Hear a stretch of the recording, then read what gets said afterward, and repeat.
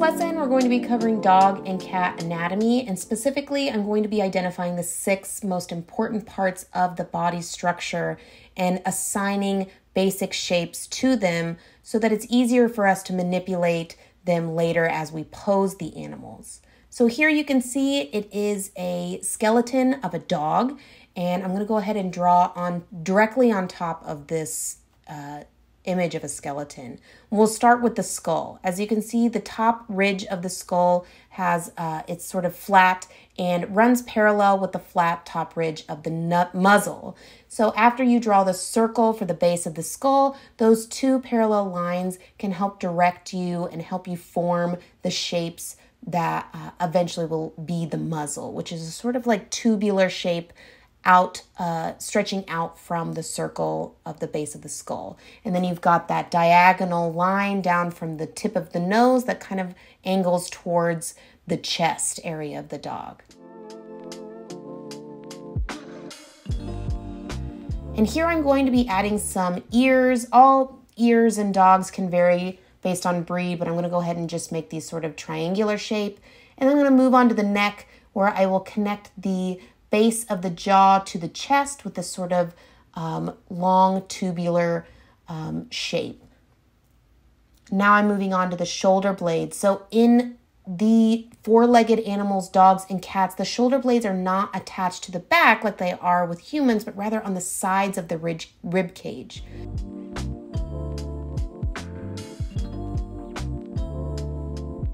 But a lot like humans, they have all of the same joints.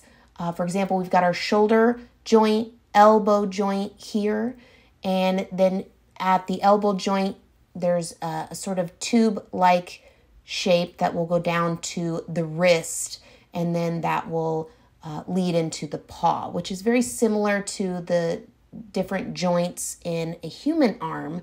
They're just kind of located in different places in a dog. And now we're moving on to the trunk portion of the dog, and I will be identifying the front chest area and the back area with 2 circles. The back circle is just a little bit smaller than the front.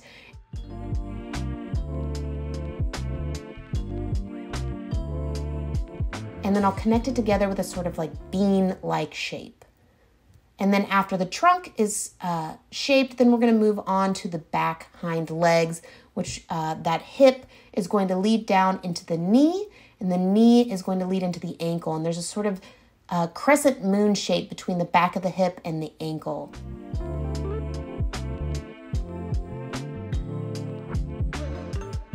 Here we're going to talk about the 6 different parts that we just went over. The first is the head, and we talked about the flat ridges of the top of the snout and the flat top of the skull. And then we talked about the neck, connecting the bottom of the jaw to the front of the chest. And here we have the shoulder blades, an indication of the shoulder blades on the side of the rib cage.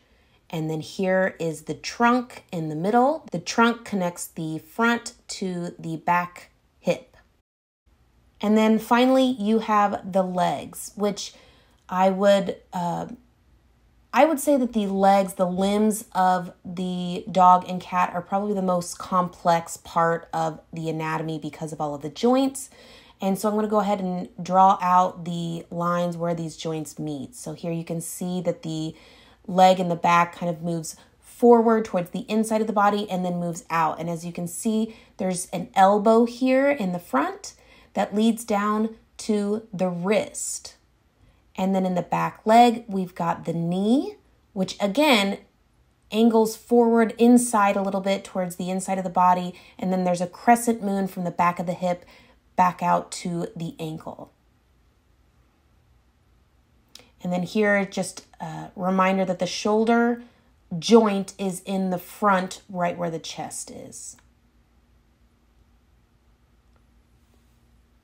And then you've got your foot pads on the bottom, which I just indicate with little oval-like shapes. No need to get too specific in this phase. So now that we know the different parts of the body according to the skeleton of a dog, let's go ahead and try, without using the skeleton, try to replicate this the 6 basic shapes of a dog in this profile view. So I'm going to start with the circle of the head, And just like in the skeleton, that top ridge line of the top of the skull is going to run parallel with the top of the snout. I'm going to draw a diagonal line towards the bottom or the chest of the dog, and then draw in sort of triangles for the ears. And now that I've got the muzzle or the snout and the head, I can go ahead and start making an indication of where the neck will be. As you can see, I'm drawing a line from the bottom of the jaw down to the front of the chest. Now I'm going to go ahead and draw the first circle that will be my indication of the chest, and then the back circle that is the indication of the hip or the hindquarters. And I'm going to go ahead and draw on top of that and show where my shoulder blades in the dog are. And for this purpose, I'm going to show where the joints are, the shoulder joint, the elbow joint, and then we'll have this tube-like shape that will meet down to the wrist joint. And then at the bottom, you can see the paw shape extends from the wrist. Now that the front limb has been drawn, I'm going to go ahead and connect the trunk. And as you can see, the back hip is just a little bit too far away. It needed to be a little bit closer for it to be believable. And I'm going to go ahead and connect the front circle and back in this sort of bean-like shape and make an indication of where the hip is, the back hip, and the knee down to the ankle. The knee moves forward, and I'm going to give that half moon shape for the back part of the leg that meets at the ankle joint. And then I have the paw, the back paw that will be slightly forward, just like the front paw. Another important concept to understand is knowing what parts of the body in these animals are flexible versus rigid. And that will allow you to better understand how to pose them or demonstrate movement in them later when you're creating your designs. So for example, the neck, the trunk, and the tail of the dog is much more flexible than, say, the hips or the shoulders. And the limbs and the legs can only move certain directions without hyperextending their joints. Now, the basic shapes of the body that we created here are pretty simple, and they're 2D, of course, but now I want to start focusing on how to pose the dog, knowing the structure of the animal. And so in doing that, we have to take these 2D shapes and think of them more as 3D. So I'm going to be talking now a little bit more about posing the animal and taking these shapes and making them more 3D, spherical, tubular. Here are some drawings that I've made of 3 different dogs, 3 different poses to kind of give you an idea of how I approach my gestural phase of drawing. And the first thing I do is indicate the line of action and the 3 major parts of the body, the head, chest, and hindquarters of the dog. The line of action here also can act as the spine. Once you have your base shapes drawn, you can start creating the other shapes to build up the body of the dog. It's important to learn to simplify the forms of the animal that you are drawing, but make sure you know where to position the most important structures of the body, such as the neck, hips, tail, and limbs. I always start with the head. I first use a spherical perspective vertical line to indicate the direction the head is turned. And then I use the same perspective line horizontally to indicate the eye line. Where these lines intersect, I can add an oval-like shape protruding outward to represent the muzzle. I like to add a little vertical perspective line here as well so that I can gauge where the center of the muzzle will be and where I can put the nose later.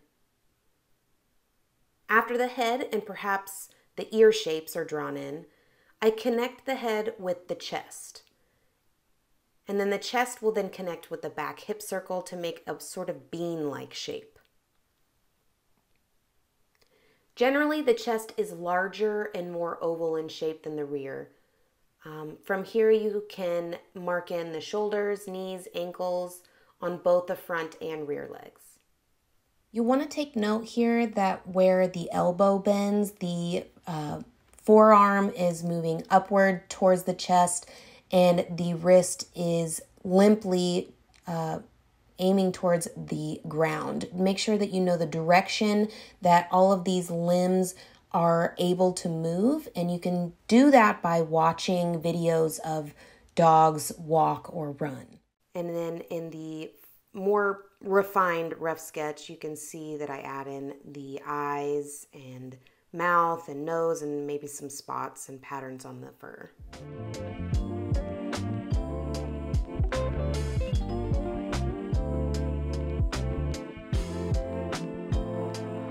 Okay, now we're moving on to cat anatomy, and we will approach this the same way we did with the dog by using an image of a cat skeleton and drawing directly on top of it to assign basic shapes to the 6 major parts, just like we did with the dog. And we'll start with the skull. The cat skull is same in some ways. It does have that flat ridge on the top of the skull, but instead of having a parallel snout, the snout angles downward towards the ground, and the muzzle and jaw of the cat is much shorter than most dogs. So I'll go ahead and draw up here the shape, the profile shape of a dog, muzzle and top of the head. You can see the snout is much longer and the top of the head is parallel. That flat line is parallel with the top of the snout. And with the cat, you can see that it angles downward.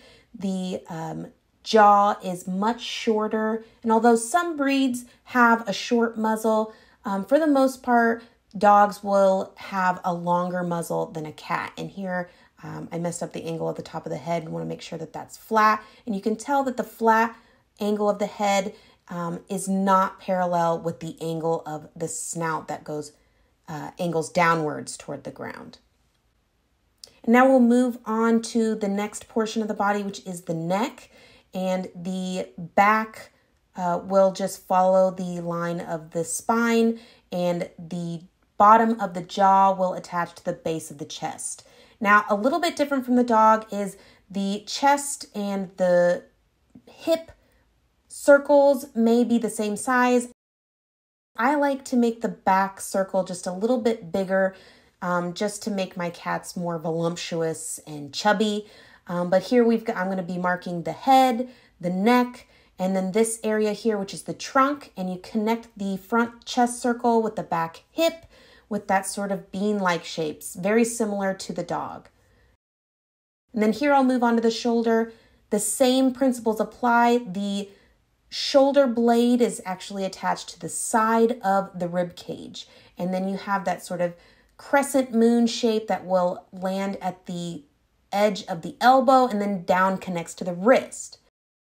And when it comes to the back limbs, very similar to the dog, you're going to have that half moon shape from the back of the hip down to the ankle joints.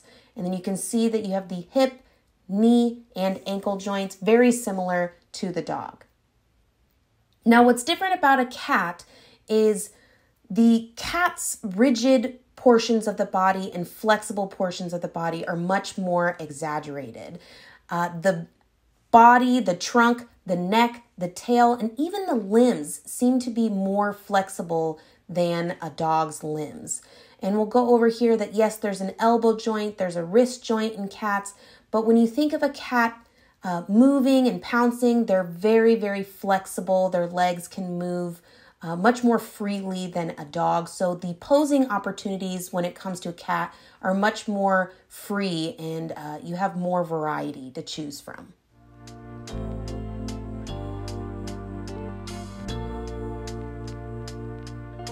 So now let's eliminate the skeleton and see if we can use all of these basic shapes, the 6 basic shapes, and create a cat with no reference photo here. So we'll start with the head. I'm going to get that flat ridge on the top of the skull, and then the snout that sort of angles downwards towards the ground, and then we've got that short jaw, that short muzzle. I'll apply this triangular ear shape. Most cats have that triangular ear shape.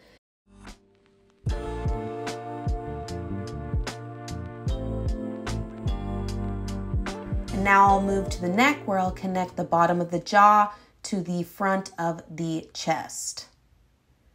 And here I'll draw in my chest circle and hip circle. This cat is a little slimmer than I normally draw my cats. I like to have a kind of a chunky looking cat, but this one's a little bit slimmer. I would argue that the back hip circle and the front chest circle are about the same size. And I connected them with a sort of bean-like shape. And here I'm going to draw in my joints for the limbs. So I've got that shoulder joint, elbow joint, and then it'll connect down to the wrist. And then the paw will jut out diagonally forward onto the ground. And then we'll move on to the back limb. Here I'm drawing in all of the marks for my joints. I'll make that half moon shape from the back of the hip down to the ankle. And the same, that sort of half circle shape from the front of the knee down to the ankle. And then the paw will again angle forward towards the front of the body.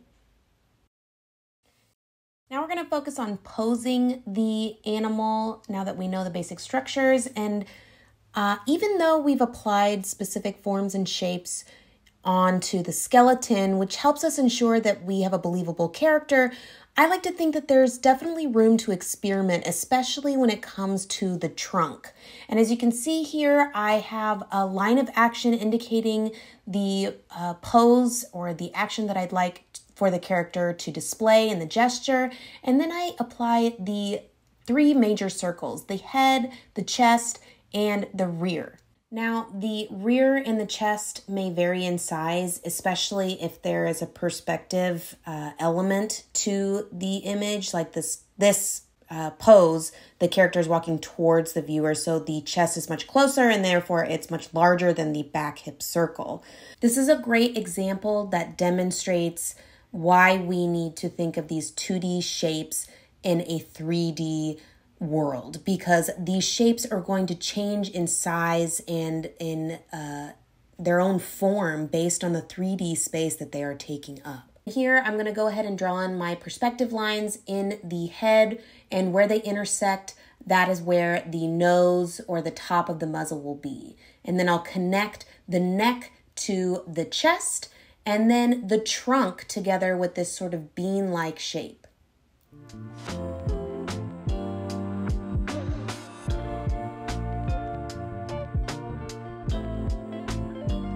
After the trunk, head, and neck have been drawn in, I'll draw another perspective line just so I know where the chest is facing. And now that I know the direction of the chest, I can find the points of the shoulder and mark in all of my joints: elbow, wrist, knee, and ankle. And after we block in all of our shapes, we can reduce opacity and then draw on top and get some of those details in, including the shape of the eyes. And in this, I went really cartoony. This is not the same style that the original draw over the skeleton is.